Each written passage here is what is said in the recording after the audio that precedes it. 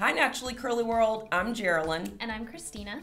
And today we are going to talk about the science behind product buildup. What is buildup? Why do you get it? Where does it come from? How do you get rid of it? All of that. Buildup is when you have a lot of product or a lot of natural oils all layered on top of each other on your scalp. And you don't want that. It's gross, it'll smell, kind of weighs down your hair too. So we're going to tell you why that's a bad thing and also how to get rid of it. So buildup forms naturally. We produce the oil and sebum from our scalps. That's natural buildup. It's a natural oil that our body produces, and it's produced all over our body. So a lot of the time people are like, oh, my hair is so greasy, my scalp's so greasy. It's okay. It's just your natural sebum, especially if you haven't put anything on it. Then we also have buildup that's left behind from all of the different products that we use. So conditioners and leave-ins and moisturizers and stylers all coat our hair, and they have all these different purposes.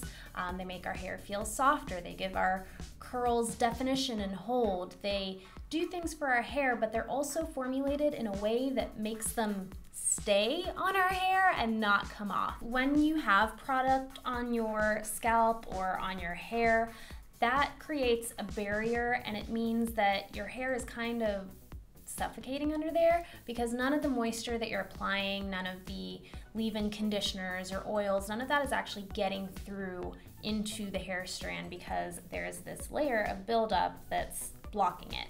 A lot of people are like, oh, my scalp's itching, maybe I'm losing some hair. It doesn't seem like it's shedding, it feels like it's falling out.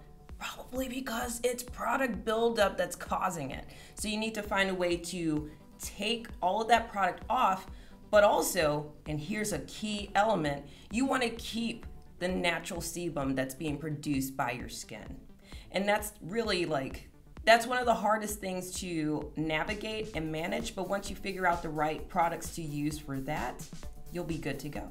So one of the biggest culprits for buildup in the curly world is silicones. Silicones are not bad for your hair on their own, but the thing about silicones is that in order to remove them, you have to use stronger surfactants, which is the ingredient that's used in cleansers that will remove the silicones, product buildup, dirt, whatever is on there. And so oftentimes the harsh surfactants are the sulfates that everyone tries to avoid. So if you've heard of curly girls not wanting to use those two ingredients, that is typically referred to as the curly girl method.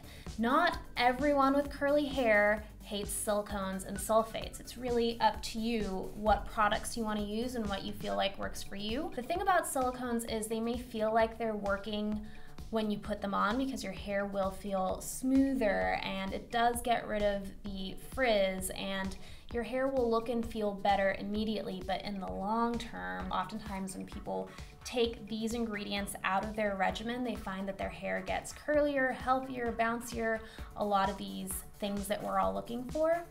But yeah, it's kind of controversial. Some people avoid them and some people don't. Yeah, I don't avoid them at all. I love silicones. Whoops. So the reason why is because my hair does need to it needs to feel weighed down. It needs that definition, and that's what cones do for my hair, and it looks really, really cool. However, I do that maybe one time a week, and then I use a refresher. The reason why is because I don't want to keep adding heavy silicones on, because I know on wash day I'll probably have to wash my hair 3 times in one session just to make sure all of those cones are out, and I don't necessarily want to do that. So if you are a person that likes using silicone-based products, keep in mind you want to limit how often you use them. And not all silicones are equal. There are water-soluble silicones and non-water soluble silicones. So we can put a link down below so that you can see a list of the two. Some sulfates are harsher than others. SLS on your packaging, sodium lauryl sulfate or sodium lauryl sulfate, that's usually the big one to watch out for if you're trying to avoid harsh sulfates, but there are lots of different sulfates. People will often say just look for anything that ends in fate or ends in cone, but there are like naturally occurring sulfates or surfactants. So just because something sounds natural doesn't always make it good, and just because something sounds like a chemical doesn't always mean that it's bad. You really should look a little bit deeper, so we'll leave you some resources down below. If you are a person that happens to have some sort of a skin issue going on, you got dermatitis, eczema, something is happening with you, there aren't a lot of products that we can recommend to you, only because we're not medical doctors.